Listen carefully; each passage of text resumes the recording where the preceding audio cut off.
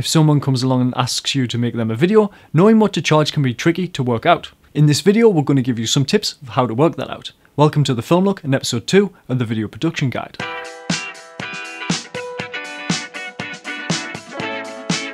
Get professional assets for your video from rocketstock.com. Their Synergy Video Pack is perfect for video editors and animators looking for versatile elements for any project. Get this pack via the link in the description below. First, I want to talk about working for free. This is something we all have to do at the start to gain experience and footage for our show reels. We have a video where we talk all about working for no pay on our channel if you want to check it out. If the first videos you make for someone are free, it's a great time to learn the process and work out how long it'll take you to make someone a video. Even if you're getting paid for work, this is a good practice to have as you can work out how long it takes you to make different types of projects. When you price for the job, tell your client how many days you're charging for pre-production, production and post-production. It's good to do this because your client may look at the price and assume it is simply for the shooting days. Your client may only see you for the time that you're shooting, but remember, there's a lot of other time you've spent working. You might have spent 1 day planning the shoot, and it's going to take you 2 days to edit. If you're struggling to work out what to charge, don't be afraid to ask your client what their budget is. It might be a lot more than you were expecting.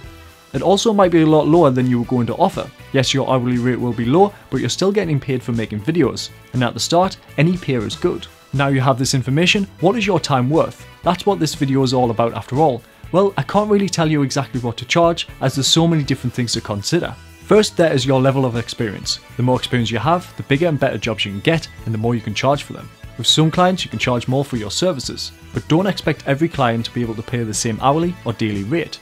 A locally run coffee shop does not have the same marketing budget as Starbucks. Your location is important as well. In some cities like London and New York, you can charge more simply because everything has an inflated price. But if you live in a small city or town, there will be a price cap for video production. Finally, every project will be different in terms of how long it will take you to plan, shoot and edit. A little piece of advice, in the film industry there's no such thing as a half day's pay. So if the shoot only lasts 2 to 3 hours, you need to charge for a full day as you can't really do anything during that day whilst you're waiting to go to the shoot. Whatever you charge, make sure you're always delivering the highest quality of video and service you can. It doesn't matter if they're offering pennies, give them a video you think is worth hundreds, if not thousands. You never know when they'll need work in the future or if someone asks them if they know any good video people. We'd like to thank Rocketstock for sponsoring this video. If you ever need great video elements, including low thirds, we recommend you check out their Synergy Toolkit available at rocketstock.com. It's the perfect way to give your video a professional and customized look.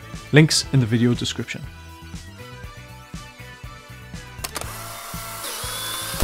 This is always a tricky subject to talk about, so if you have any experience and you would like to share, let us know in the comments below. Thanks for watching The Film Look, and remember, achieve it one shot at a time.